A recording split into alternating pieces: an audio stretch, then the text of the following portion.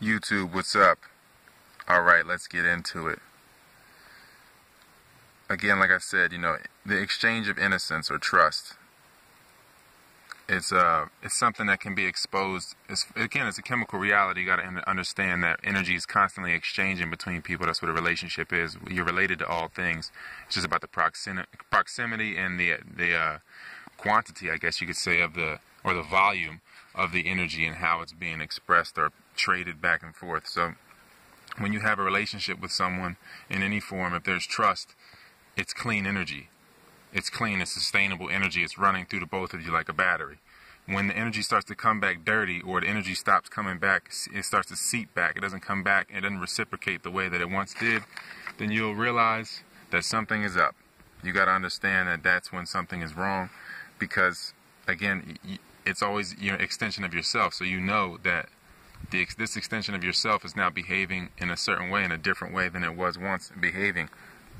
And you just got to understand that the memories are hereditary. You got to understand that if you can realize your life backwards, then you can realize your life, because it has everything to do with karma and the Zodiac, as far as feelings that permeate from lifetime to lifetime. Somebody does you foul in a lifetime.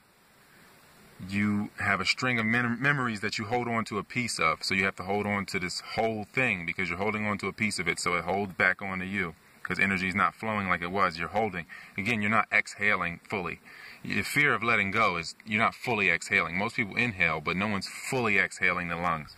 So when you don't let go of that, you continue, like, you have a feeling that, say a person is supposed, like, oh, I'm this type of zodiac. I'm prone to feeling this way.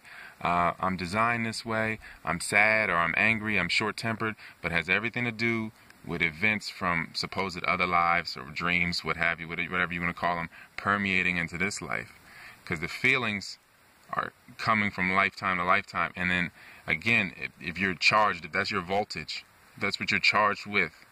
That's your feelings that you're coming into lifetime with. So say someone does you foul and you never let it go.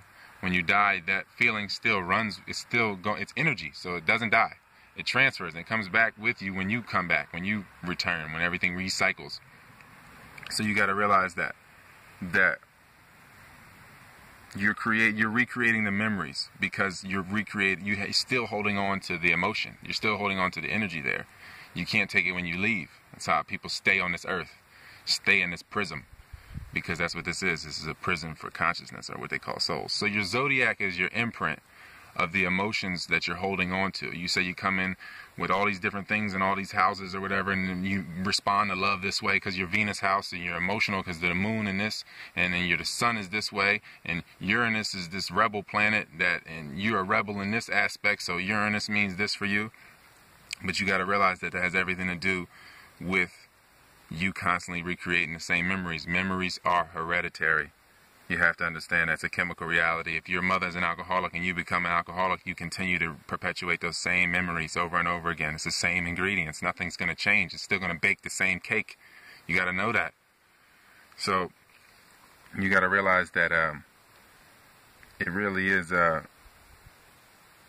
is your emotions from throughout eternity that leave this residue, this cosmic encoding or coating, because your skin is just a coating. Your devilish coating. The body, again, is the devil. You got to realize that God in devilish form is the body. You got to realize that everything is love. So lust is even love in devilish form. Again, that's why you got to realize life backwards. So if you have a trauma, or if you've been feeling a certain way, then a trauma happened. If you can look at it in a reverse way, like in the last life, that you felt that what you might feel lonely this life because of something that happened to you last life. So you continue to perpetuate things in this life that make you feel lonely because you know that experience. So, yeah, I'm gonna move on because I don't know when this is gonna cut off.